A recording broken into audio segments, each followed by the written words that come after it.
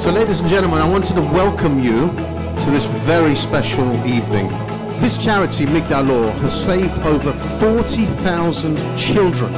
The event that we put together tonight is really aimed at thanking all of you for the support you've given to Migdal Ohr. I visited Migdal Ohr. They're not cared for, they're loved.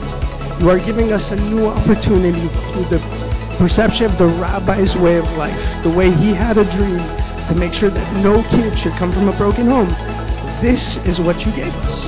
Without you, there probably wouldn't be any. I want to thank you and bless you. Thank you for your partnership to help us to save the children in Israel.